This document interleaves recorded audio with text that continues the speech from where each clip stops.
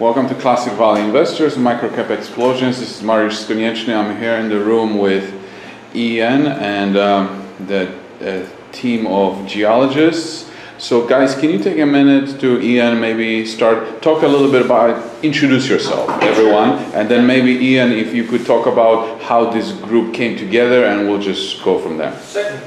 Thanks, Marius. I'm Ian Graham. I'm the president of Oroco. And we're assembling a geologic team. We're in the process of doing an IP survey today, shortly into a permitting process with the intent of drilling. And so in expectation of drilling, in anticipation of processing the IP data, we're assembling a group of people whose resumes I know, that I've worked with previously, and that I know can assist myself, Paul McGuigan, others involved with Oroco technically in staffing up, putting together a drill program, and ensuring that we do all the technical work required to bring into the company and in relation to the Santo Tomas project a current and compliant mineral resource with all the information that we're going to need to interest other parties in the project and be able to fully describe the Santo Tomas project in technical terms. So I have previously worked with James, and I'll have James introduce himself shortly, and I've also worked with the others in various capacities, and they'll be able to perhaps explain their roles in the project shortly. Sure. So I'm James Rogers, I'm CEO of Longford Exploration, and the purpose of this trip is to become familiar with the logistics, all the infrastructure that's been established and is available to us in order to start planning and executing, as Ian's described, a drill program on the results of the historic work that's been done here, as well as the ongoing 3D IP surveys. So this is really our first trip on the ground, and we're becoming familiar with the area, the project, and everything that we're going to need to manage what will grow into a multi-drill program over the next coming months. So, we've got Rory Kudwalu, who can introduce himself. Hi, Rory Kudwalu, working with Longford and basically trying to bring the considerations on what would go into the PEA and the PFS and FS programs, and making sure that we, as a team, we build all the right protocols and have the right techniques and the right experts for the given disciplines, such as resource estimation or geotechnical or environmental, and just sort of helping the team coordinate it, because it is a big undertaking. There are a lot of moving pieces. Once you're up and rolling and drilling, they move quite quickly. So having a good foundation, both mapped out on how to do it, and then to support the team as they're executing. So that's sort of the role I'm going to play. I've done it a few times now, and continue to be evaluating other companies and the value of their projects from that either acquisition lens or even just from a due diligence investment lens. So that's what I'm hoping to bring. I'm Ryan Salute. My background is in exploration geology. I've been working with Longford for 3 years now in a variety of programs across Canada, from grassroots to drill programs. And as Rory mentioned, there's a lot of technical components to a project like this, and I'll be acting as project manager on the ground here to make sure that all that data is collected properly and filtered up back to Vancouver. Okay, perfect.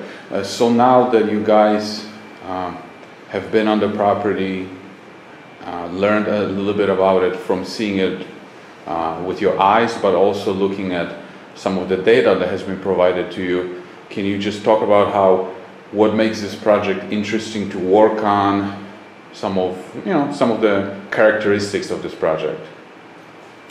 Well, I mean, obviously the enticing component is aspects of the mineralized system are pretty well understood. We know where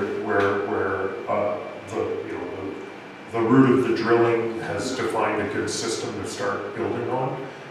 Surface exposure, particularly around the roadway up and through the the north area of the deposit is quite striking, and being able to sort of put yourself in the mineralized system and sort of the geologic models we like to impose, and start thinking about where the mineralized trends can go and how the different alteration zones play into each other. It's actually pretty exciting to have a project that has as much development as it does, but still as much opportunity also to be unveiled as we go through this project. So it's pretty neat that way. I think in a sense Mariusz is asking the billing that I gave the project to you guys and some of the descriptions I used to see if I could excite you, entice you to be part of it. Have you had some degree of corroboration with what I've said when you've visited the project on the ground? And I think, James, I've spoken to you about it on a number of occasions. Does it represent what we've discussed? I think the discussions that we've had is, there's a sizable exploration target that has size and scale potential to be a world-class copper project if we can execute and pull the historic data and collect new information to back that up into a resource and into the PEA levels. So going on the project yesterday and seeing the extent of drilling network and having reviewed and looked at the historic data, we can certainly see there's that scale potential within the project, as well as alteration and all the copper mineralization, or at least some of the copper mineralization that we're seeing on surface. So it certainly is a large system, and it's a matter of unwrapping that and understanding how that forms into what will hopefully become a measured and indicated deposit in the future. Good. Yeah. Okay. I think, Mariusz, we've discussed with your investor base, in one of the forums you've hosted before, what we see as the high points of the project. And essentially having the team here to sort of review the historical work, the way we've projected it publicly and the way we're approaching it internally in order to evaluate and assess it, has been really important for me to have essentially fresh eyes on the project. We're obviously in a process at the moment of socializing the project and having these gentlemen work on it. But so far, I think we're on track, and certainly we've had some, I would say, fairly animated discussions over the last 48 hours, but really they're all around how we approach the near-term evaluation work, how the IP is going to feed into planning, how the infrastructure in the district is going to play into the drill planning, and all the work that we intend to do to fully scope the project. So, Ian, when you were not one of the founders of the company, and you came on board, and what was the determining factor that made you sold on this property? It's a great question, Mariusz. I'm not sure there's just one, but I think in the end, the clear recognition that this is a project of merit that is in a district with unbelievable mining support infrastructure. So it's a low elevation porphyry. It has a compelling geometry in terms of how it's disposed on the ground for strip. There's rail, power, water, natural gas, just a remarkable confluence of support infrastructure that sits around this project. And that allowed me, I guess, as I began to understand the resource a little better, to recognize that this is a project where the economics will be readily supported by infrastructure, by being extant in an environment where mining in Mexico is a well-supported industry. So I was attracted to the project, I guess in some respects by a view that there would be a path to development that would not encounter the resistance that a number of other projects tend to encounter. So, I think I certainly didn't come to that instantly. It was an evolution of beginning to understand the project. And then from you guys, from the geological point of view, how do you view the infrastructure? And can you just talk a little bit about the importance of having the right infrastructure surrounding the project? Well, it's a big deal if there's a road right to the project site to begin with. A lot of projects, you know, they have a hard time. You need to have a road to go there, and that can cost millions and millions of dollars. And so that's a cost savings right there.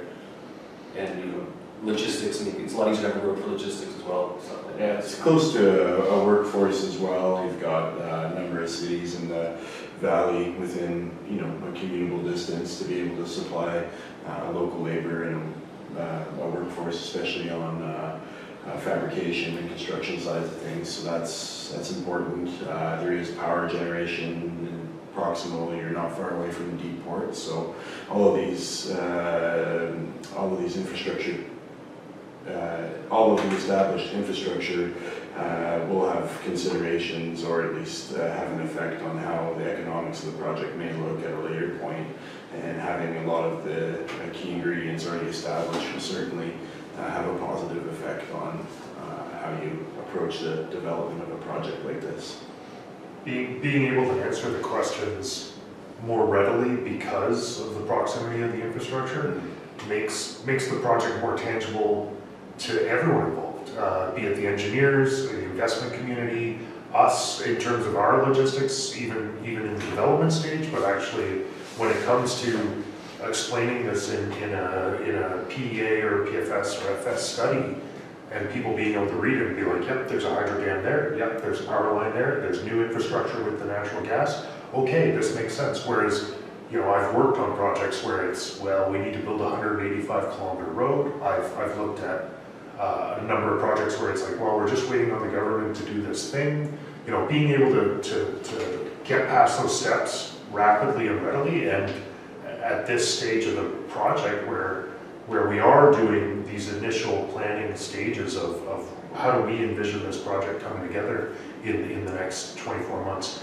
it's really great to just be able to say, well, we're going to improve this road, and we're going to work with the community and do this sort of development. Being able to say that right away and readily after such a short trip here and with Oroco's groundwork, it's huge. It really covers off a lot of thinking that would take a lot of time in other situations. Now, that doesn't make those other situations negative. It just means we can move past those considerations readily and rapidly. Focus on geology. Yeah. So if you have good infrastructure, a lower grade in one location might be hugely profitable, and a higher grade in another location might not be profitable simply because of the infrastructure. Okay. Am I right? Could you guys elaborate on this a little bit? Remote projects in areas without infrastructure can attract way higher energy generation costs, transport costs, site build-out costs. So the cost of mining a higher grade deposit may exceed the ability of the deposit to carry those costs, whereas you may have a slightly lower grade deposit at another location, but the attendant mining costs are so substantially lower that you can mine that lower grade deposit at a significant profit margin. So really a direct comparison of size and grade really cannot be done independent of the location of the occurrence. And it's all about location, particularly when you start talking about bulk deposits, very large, lower grade situations. Remote conditions make those deposits very difficult to build, whereas if they're in well-established mining districts and with strong infrastructure, access to ports, power, rail, etc., those projects can become very compelling, very economically worthwhile, largely as a result of the location.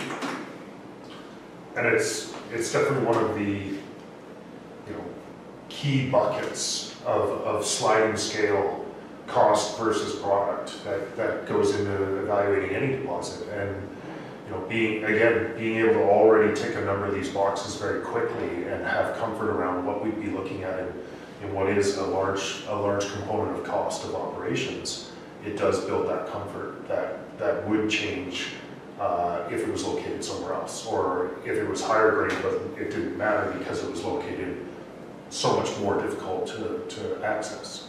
And that's the consideration people need to have when they're looking at a project. It can't just be the headline. I mean, the headline's great in the discovery phase. You drill a great hole and it's a great hole, and then you go, well, rule of thumb, this looks like it could be economic. That's a starting point. And this project has gone through that, and it's into that bigger picture where infrastructure and logistics and shipping costs, that's a big bucket. Metallurgy is a big bucket. Ground stability and pit slope design. And it really does shift away from being a project that can be just snippets and just headlines. And it's into, there are the details. And that's why, instead of it being one or two technical people, like there's the four of us, and then there's going to be a lot more, all considering these factors, because there is a lot that plays in, and all of them are a sliding scale. Well, we get recovery, but the residency time in the mill is longer, or it is lower recovery, but we can throughput the rock faster, and these are things that we're going to be considering here. And so it's almost a disservice to the investor to just grab the headline and not always think through what it means. I mean, there are rule of thumb, and that's where you start, and that's where Ian started, that's where we all started, but you do need to take that bit more time and think a little bit more on it. And I think that's where investors can be rewarded by just committing a little bit more contemplation to some of these projects. And I think we see that in this market today, where a number of projects that haven't had the love in the past are starting to see that now, because people have been taking the time over the last little while and really looking a little bit deeper than what was the last drill result, what was the last headline on it, what was the last spin from a newsletter writer. It's what is it, what was the report, where's the opportunity. So I think infrastructure is a perfect example of that sliding scale that goes into these at development stage projects. That's right. And I think, the trade-offs that need to be examined and are part of a process of evaluation of a project we're launching into, and the purpose of gathering the group, Mariusz, very much is to, from a high level, begin to trace where we need to go in terms of all the studies, the trade-off inputs that we need to fully comprehend the opportunities for Santo Tomas. But to return to your first question, what might attract me now? I think what attracts me to the project now, that I've sort of lived with it a little longer, is the massive optionality that exists around the deposit, and that is largely constrained by the situation we find it in. Low elevation, close to infrastructure, with the necessary resources, people resources, water resources, etc., required to build a large mining project. So that's why I find it particularly compelling today. Okay. Well, I think that's a very well ending comment. Now, is there anything else that any of you might want to say that I didn't have a chance to ask you that you would like to share about this project? Sure. We're going to have some fun putting this together. It's a remarkable opportunity, and for us as technical people to have opportunities to assemble teams of people with a broad range of skills to contribute to a vision of how the project might be in the future provides us with a lot of professional joy and reward, and we get to debate and articulate our visions and bring that all together, coalesce it, and move it forward into a future potential project. And hopefully, through yourself and others, we can continue to articulate to the investors, to the market, the vision as it evolves for us. So really appreciate you taking the time to assemble us and ask us a few probing questions, and hopefully we can continue in this vein in the future. All right, thank you guys for your time. Thank you. Thank you. Yeah.